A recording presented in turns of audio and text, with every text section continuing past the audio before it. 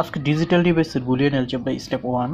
তো এটার ডিজিটাল ডিভাইসের বেসিক আলোচনা করার আগে তোমাদেরকে অবশ্যই জানতে হবে যে বুলিয়ান অ্যালজেব্রা কী।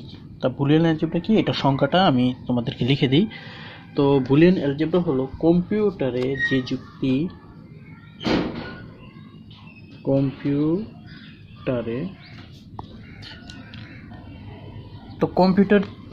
কম্পিউটারে যে যুক্তি সম্পর্কিত সমীকরণ যে অ্যালজেব্রার মাধ্যমে সম্পাদন করে তাকে বুলিয়ান অ্যালজেব্রা বলে। আর এই মেথডটা আবিষ্কার করেছিলেন জর্জ বুলি, যার নামকরণে বুলিয়ান অ্যালজেব্রা নামটা হয়েছে। তো সংজ্ঞাটা বুঝলো। তারপরে বুলিয়ান অ্যালজেব্রা অর্থাৎ বুলিয়ান থিমস অথবা বুলিয়ান উপপাদ্য মূলত তিনটি, যথা এক হচ্ছে তোমার যোগ, আর যোগকে বলা হয় অর। তো এটার ফলাফলটা যেমন 0 যোগ 0 সমান 0, 0-র সাথে 1 যোগ করলে কিন্তু 1 হয়, 1-এর সাথে 0 যোগ করলে 1 হয়, 1 প্লাস 1 যোগ করলে কিন্তু 1 হয়। ঠিক আছে, এটা হচ্ছে যোগের নিয়ম। তারপর হলো তোমার গুণ সমান অ্যান্ড বলা হয় ওকে। তো গুণের শতক সারণীটা হলো যেমন 0-র সাথে 0 গুণ করলে 0,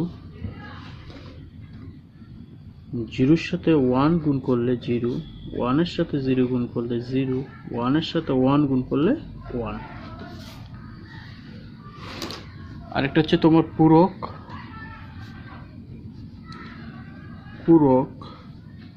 পূরক সমান নট, এ আছে এ বার হয়ে যাবে, আবার 0 আছে 1 হয়ে যাবে, 1 আছে 0 হয়ে যাবে। অর্থাৎ বুলিয়ান উপপাদ্য এই 3 ধরনের হয়ে থাকে, একটা হলো যোগ, একটা হলো গুণ, একটা হচ্ছে পূরক। এবার কিছু মৌলিক উপপাদ্য দেখো। মৌলিক উপপাদ্য আমাদের খেয়াল করতে হবে। মৌলিক উপপাদ্য 10টা থেকে 11টা মৌলিক উপপাদ্য আছে। অবশ্যই মৌলিক উপপাদ্য তোমার জানা রাখতে হবে সরল করার ক্ষেত্রে। তো আমি লিখে দিই a প্লাস 0 সমান কিন্তু a। কিভাবে? তুমি এর মান যদি 1 ধরো, 1-এর সাথে যদি 0 যোগ করো তাহলে 1 প্লাস 0 1ই হবে। 2 a প্লাস a সমান কিন্তু a। কিভাবে? 1 প্লাস 1 সমান 1 আমরা শিখেছি এখানে। যেমন দেখো 1 প্লাস 1 সমান কিন্তু 1।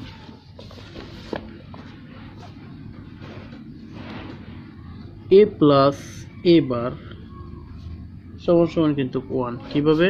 আমি যদি এর মান 1 ধরি আর তখন a বারের মান 0 হয়ে যায়, তাই তো? 1-এর সাথে 0 সমান 1। 4 a প্লাস 1 সমান 1ই হবে, কারণ এর মান যদি 1 ধরো আর প্লাস 1 সমান কি 1। 5